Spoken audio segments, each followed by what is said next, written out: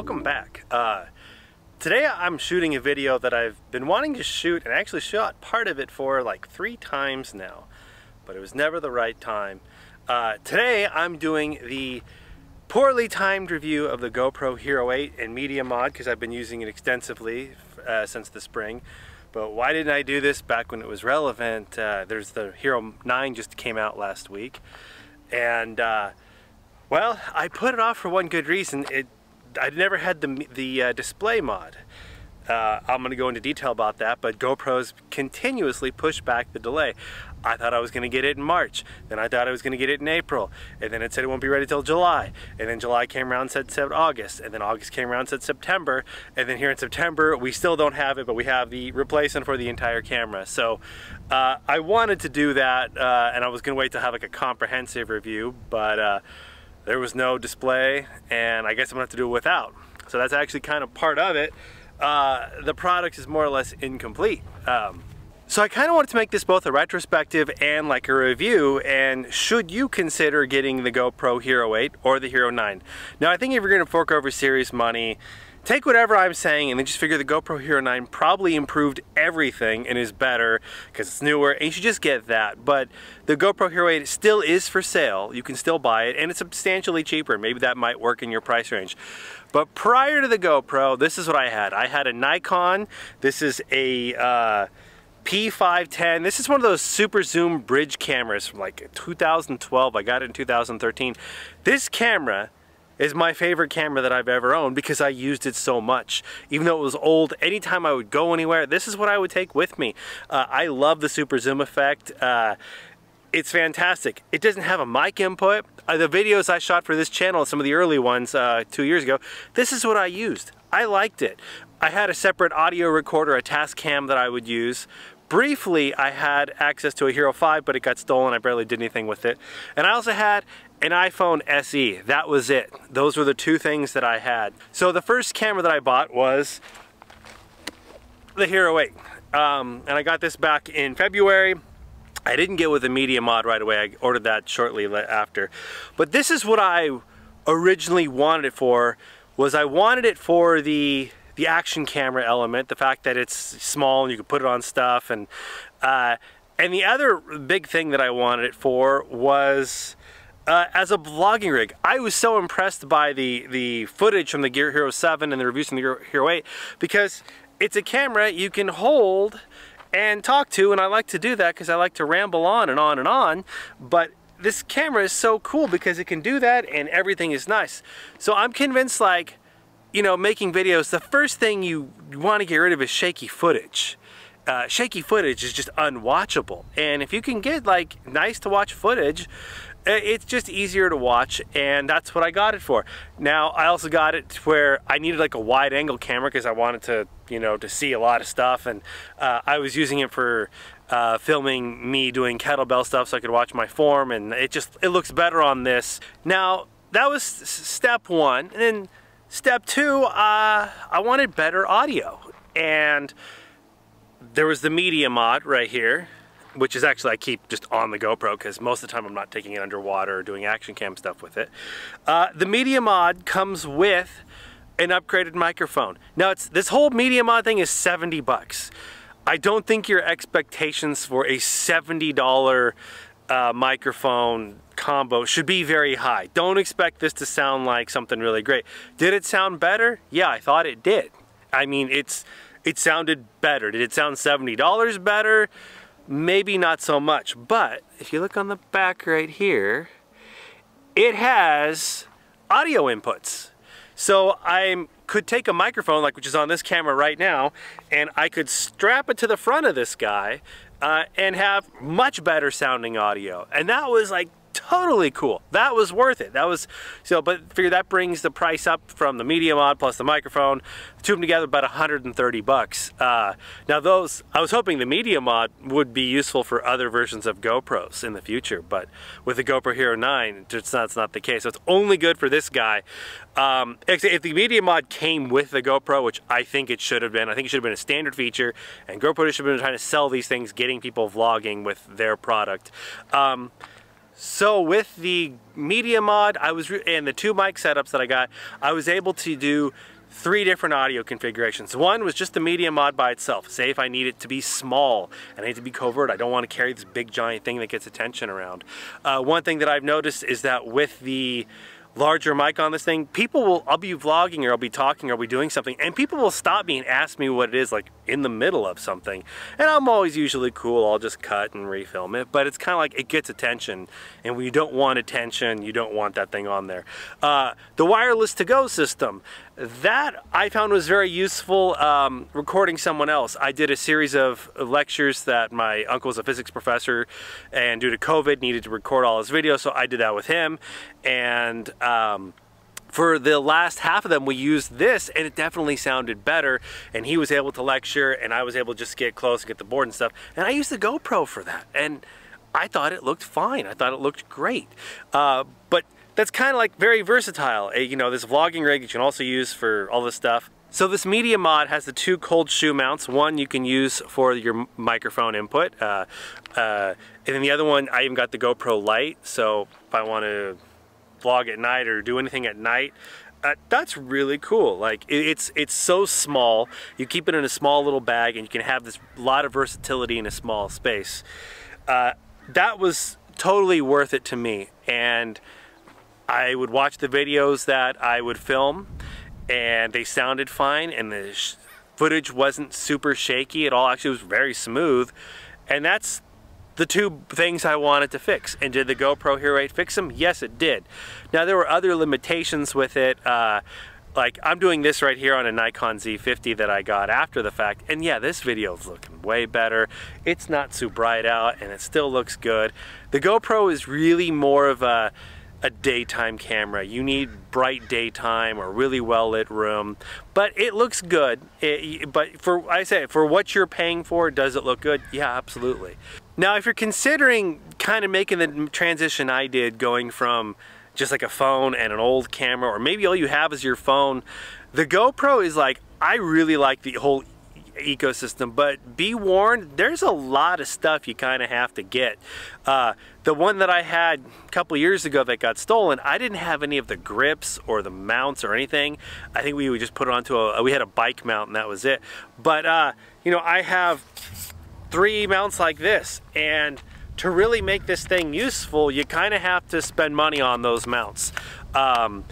And once you got them, it's just, you know, incredibly versatile, but it's part of it. So I really think like the entry-level price is just kind of a teaser, because you're gonna have to buy a bunch more stuff on there too. And that goes if you buy the Hero8 or 9, or if you're watching this in the future, whatever it is they come out with. The camera by itself is not the most useful thing in the world.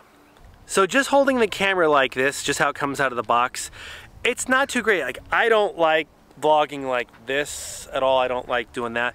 But it looks fine. I mean, as far as a digital camera goes for still photos, I definitely thought it looked way better than my iPhone SE1, and I have an SE2 now, and I think it looks better than that. If you want a serious camera for taking serious photos, you know, the larger sensor size is ultimately going to be what wins out. But they looked fine. Like a lot of the photos I took at the Mint 400 race this spring, I liked them. I mean, professional photographers can always do better. Someone can always do better, but I look at them and I'm happy with them. So some features that I really like on this camera, one is I love the presets.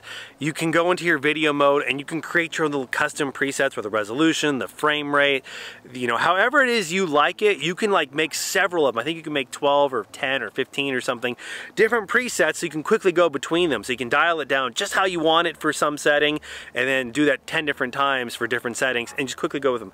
I wish every camera had that. I wish this Nikon I was using right now, I could make a preset, set the ISO, set the shutter speed, set the everything where I want it, and then when I want to hit that, just hit the button and it just dials it right into that.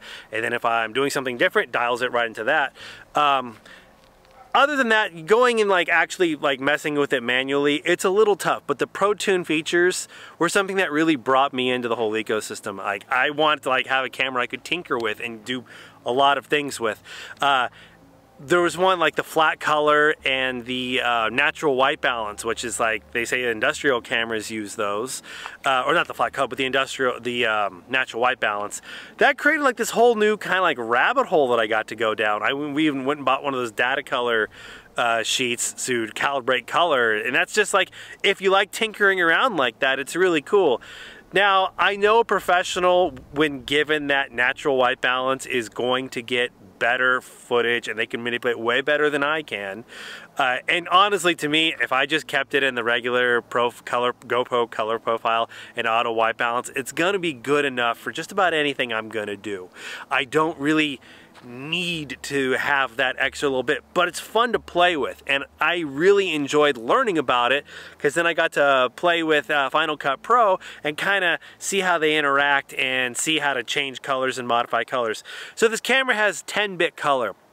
Now, I wasn't entirely sure what that was, but I saw a video by Jesse Wellens where he was reviewing the Mavic Pro 2, I believe, and it also had 10-bit color, and they could do this cool color splashing stuff where you can actually change the color or the hue within a piece, and turn it around and make, turn red into blue, and it's cool. And that's kind of a gimmick, but it's fun to play with. And because 10 color, you have a much bigger color range than 8-bit color.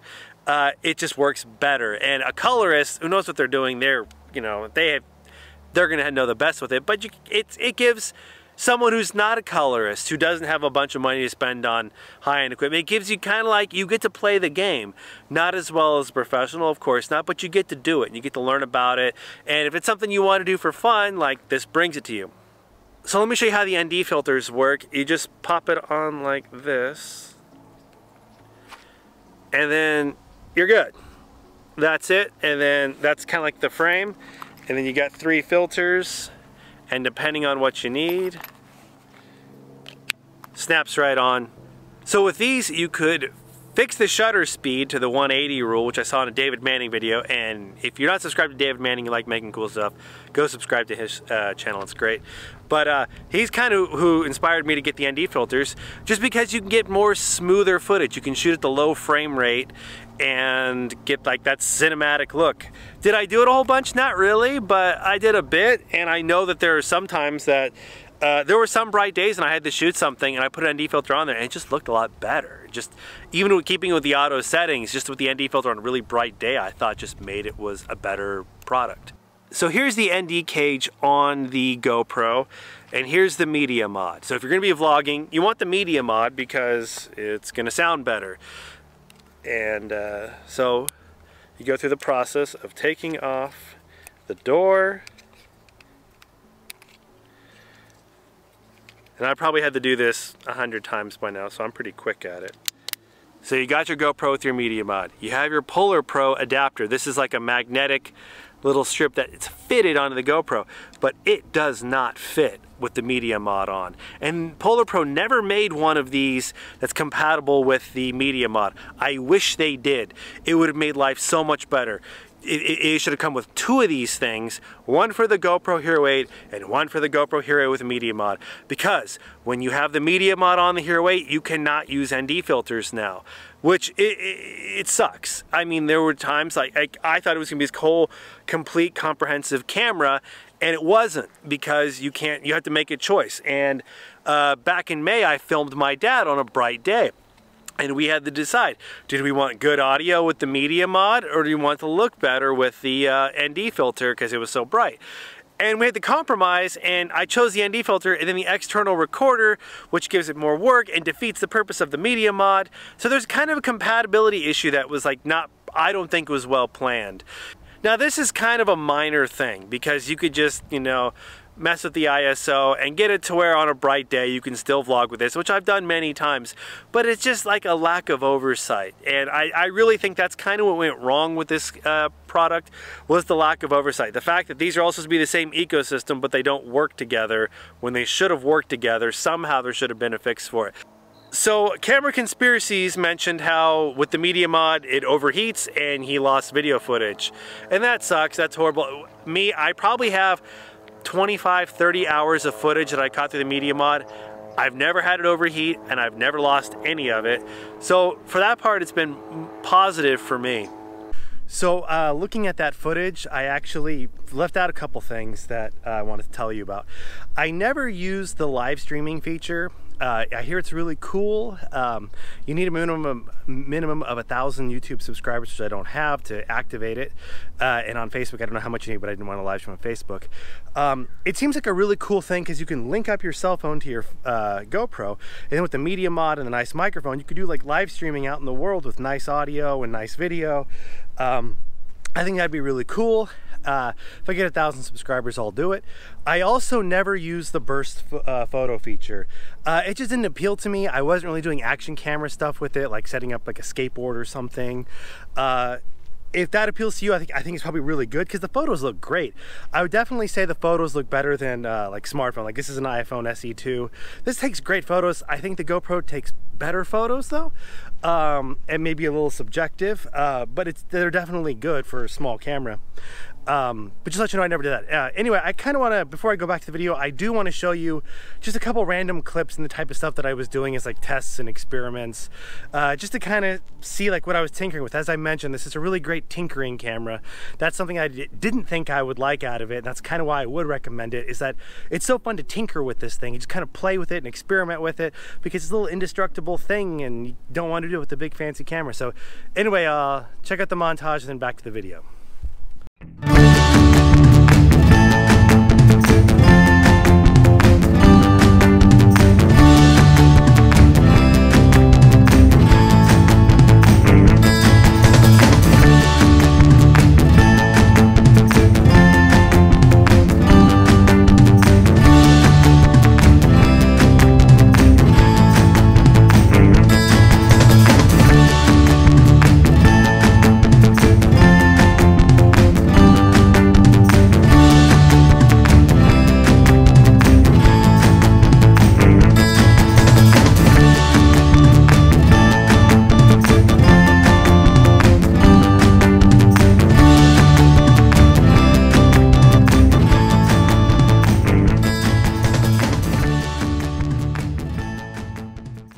The sun is actually setting right now, and I'm going to compare this footage with the GoPro footage, and you're going to see that the Nikon footage is definitely going to be better, but you don't want to hold this thing.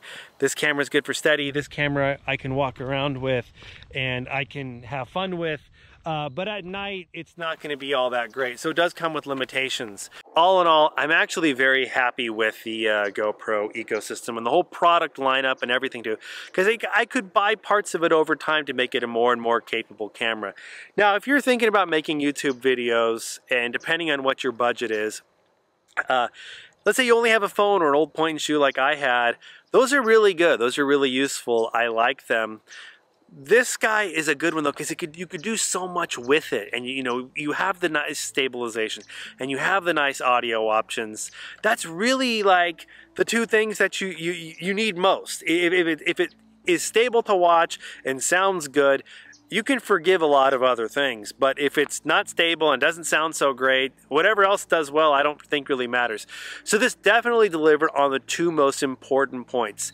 And really the third thing was all the tinkering that I got to do. Really, it was the tinkering on this thing that let me believe, like, hey, I need a mirrorless camera because I'm learning things on here that kind of motivated me to get something that's even more useful. And then now that I have this, experimenting with it, it's great. So overall, I think it was a great buy.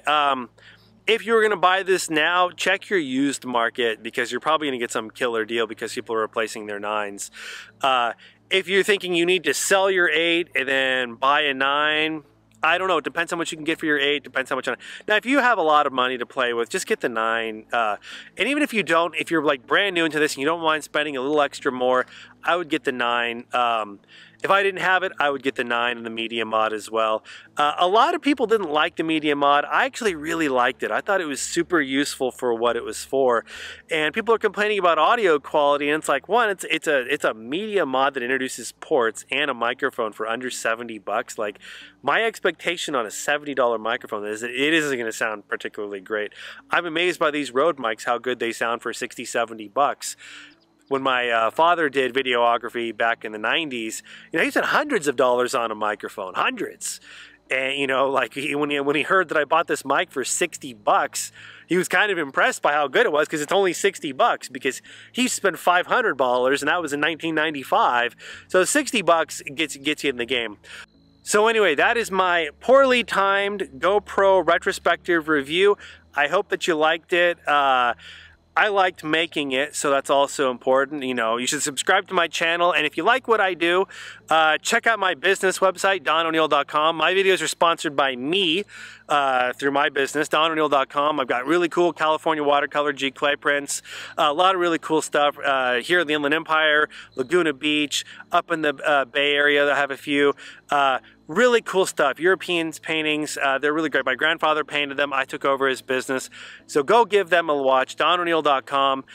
Subscribe, leave your nice comments. I know these tech videos can bring out the absolute worst in people, so don't be an asshole in the comment section. Anyway, thank you for watching, and I'll see you on the next one.